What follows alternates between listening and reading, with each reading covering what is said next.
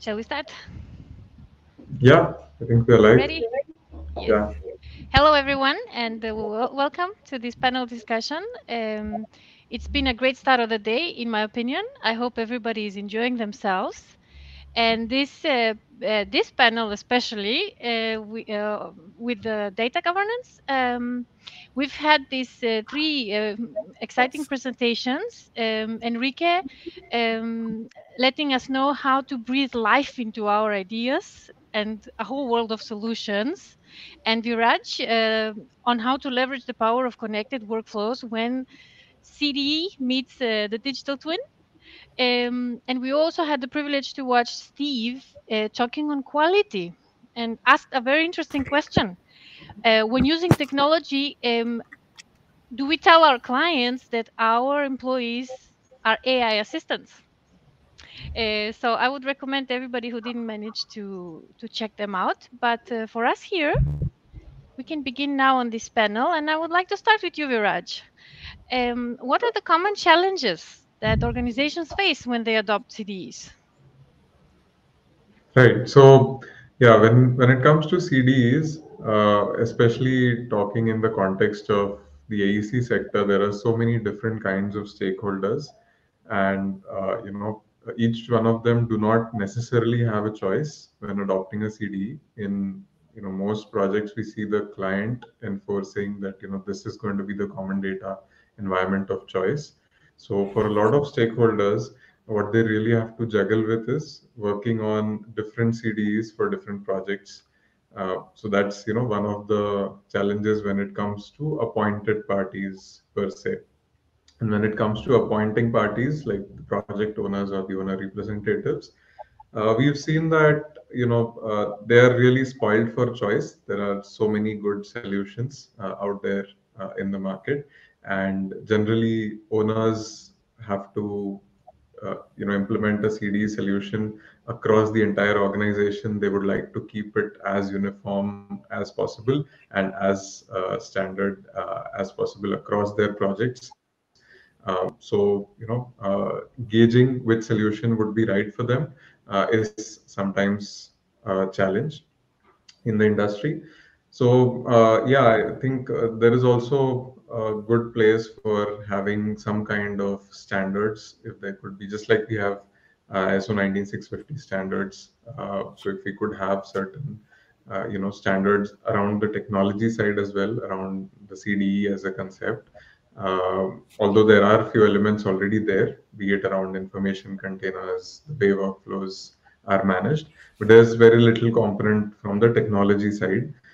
Maybe there is a aspect of having standardized APIs, and so that information exchange uh, happens seamlessly, and we don't end up with the same, I would say, interoperability issues that we see in the model authoring, side of things, where we have a lot of interoperability challenges that the industry is still grappling with, even after so many years of these tools being around. CDEs are like still a much more modern way of working as compared to BIM modeling solutions or CAD drafting solutions have been there for ages now. So I think we can set the context and set the standards really well if we start at the right time. So yeah. Thank you, Viraj. Actually, it was a very good elaboration on this topic. And I also liked in your presentation the way you defined CDE. So again, for those that didn't manage your talk, I think actually this is a very interesting point. Most of us that work in the industry, we have actually also experienced the same challenges that you are addressing. So thanks. And the Right. challenges, Enrique, are you ready? What are Yeah, the yeah. challenges? Yes, what challenges make AI integration complex in the AC companies instead of enabling a universal solution, for example? Yeah, like complementing within the CDE and the selection of the specific software of the way of working, it's very evolving depending on why. I mean, the size of the company, of the size that the provider is going to be using, because it depends on data privacy and as well within how they want to leverage their solution. So it comes that it's not just about picking a software, but also like how is that going to integrate, how I'm going to make it so that it connects with some other things. And in these cases that we are getting into AI type of solutions, what it should happen is that within that one is like how we're going to evolve it so that if we're picking a CD and we are moving everything to standards so that they go into specific point, if we're not considering future ongoing efforts, it's going to become very complicated because in that case it might be like, yeah, everything is working great, but then we want to add something that it becomes their own language model or a way of understanding, and therefore it's not possible, right? And we need to make another change on something that became very structural from the beginning. I mean, even though most vendors or most software it's being on that pattern, right? Like because we don't want to be outside of what's happening, but interoperability will keep being an issue, and I will say that it depends on how fast solutions can be arising results. Great. Thank you, Enrique. But on all of this, on the speed, question of speed and everything, you were actually also touching this in your presentation. We have one complexity, and I think you agree that developing private AI models, Yeah. how do we ensure the security of company data? Yeah, I mean, in that case, it depends on how, because also company will need to have additional infrastructure for that one if it's going to be hosted internally or private, because even though you like you get it to mount into a different with different provider, then you need to secure with them that you don't have privacy breaches, and as well as that one saying like you don't know if technology is evolved enough for now to be an end product or if it's still on a development going. So you are with those two settings, there might be a gap in between how information flow. Yeah, I mean, you cannot know it completely at this point. You can be getting like your wins, but you don't know it. If you get at this point the wins, would that affect the future wins, or will that take you out of the picture? So, I mean, those are concerns that are questioned about how do we implement it, how the companies that are using CDEs, if they go in construction, if they go in design, and as well how the people is going to adopt them, because it's like you don't know what's happening with your data or how that data is being curated so that it gives you a proper response. Thank you, Enrique. Yes. There's actually one viewer question, and it's for Viraj. And the question is how CDEs work with BIM, and a small statement that Revit is a foundation file. It's from Shut Up. Go on, Viraj. Right. So, yeah, if I understand that question correctly, we are talking about interface between, the BIM models which are being created, let's say in Revit, and the common data environments which are being used as a platform for making sure that everyone is working on the most up-to-date set of information. So, most CDEs nowadays do support, uh, you know, BIM file formats either natively or through IFC, which is the common standard of exchange for BIM file formats. So typically, the workflows that are, popular, at least till this point in time, revolve around people exchanging files. It's just that instead of exchanging files over emails, common data environments enable, a central source of the most latest versions of these files. So talking about Revit specifically, the most rudimentary workflow would be to have people upload files onto the CDE and then collaborate on them.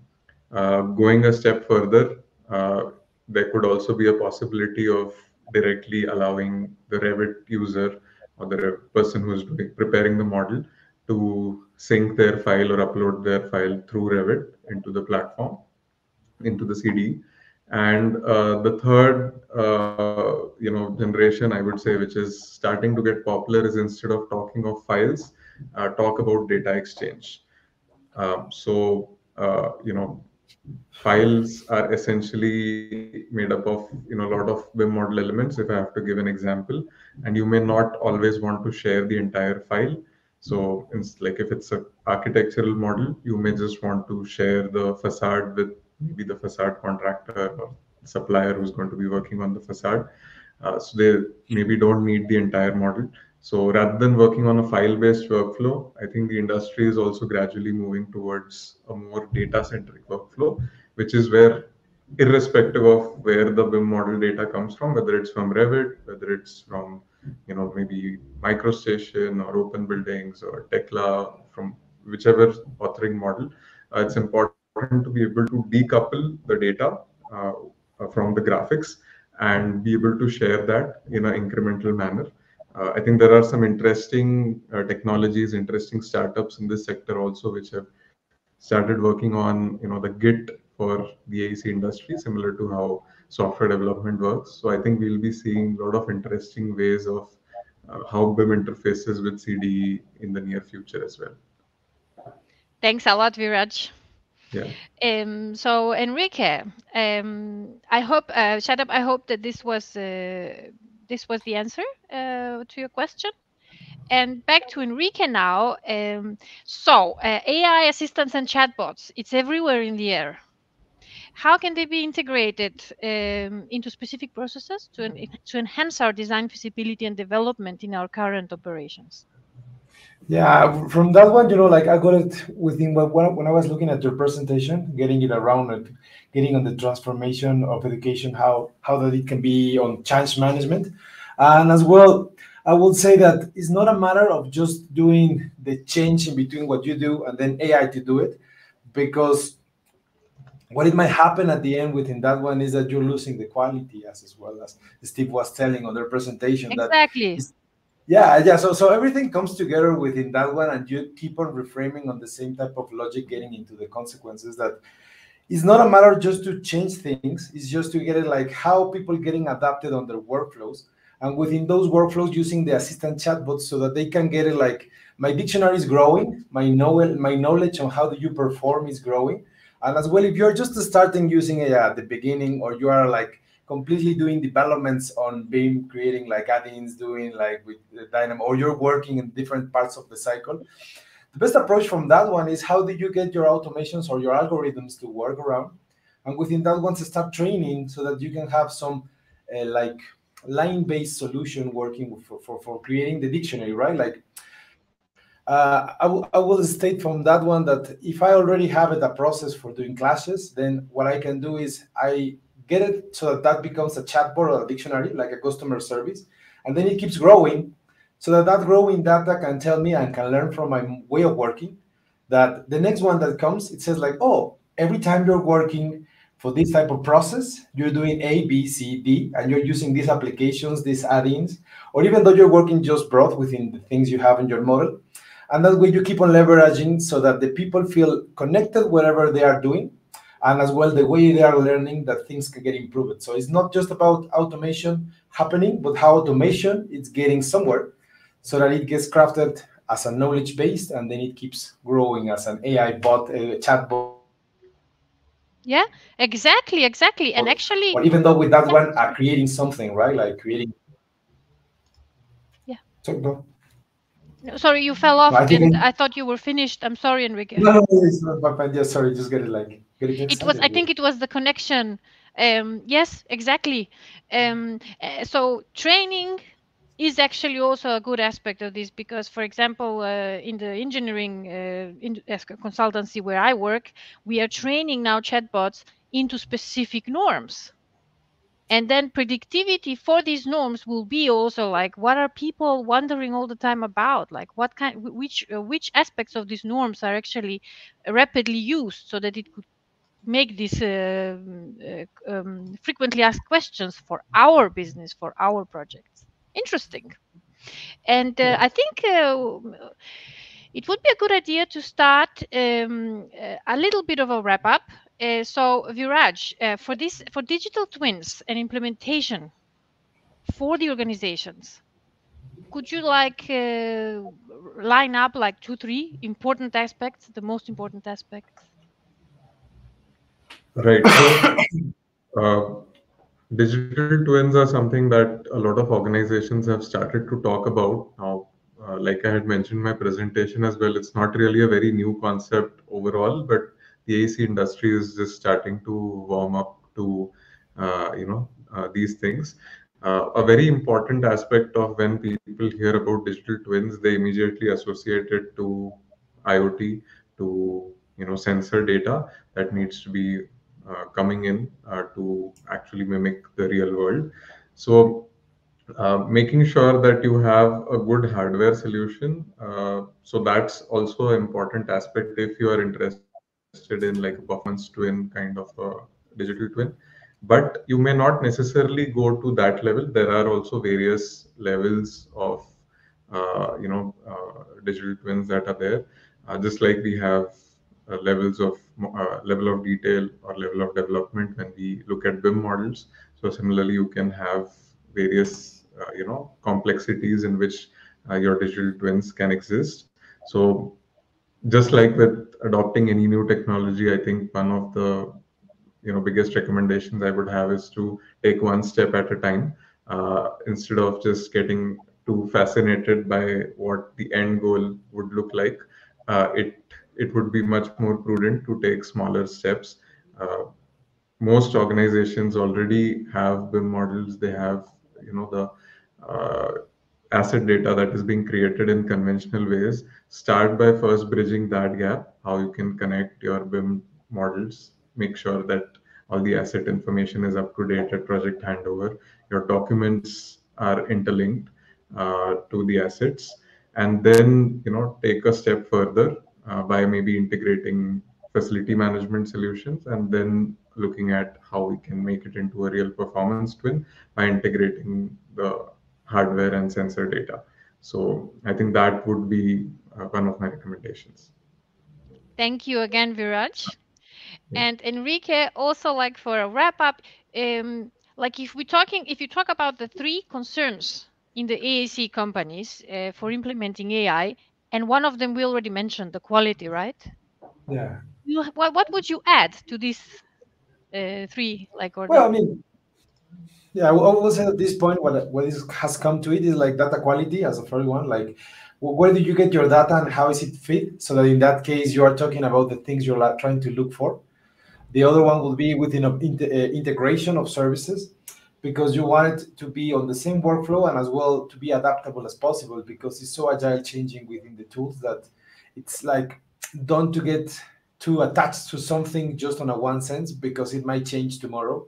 And I would say that the third one would be the privacy, because it's like you don't want to get into something that might get you troubles when you're trying to create new things. And there's been a lot of gaps between when you're creating objects or if they are just references for somewhere else, but whatever it comes into the solutions, and it goes very deep within the thing. So just within that help, those three elements might be the ones that can help you get like AI for the way you want it to work, and as well on the way they can bring you towards something greater, right? Like to get more into the project.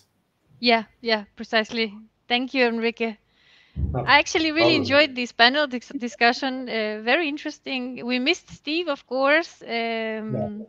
Yeah, I think really he would have enjoyed to be here with us.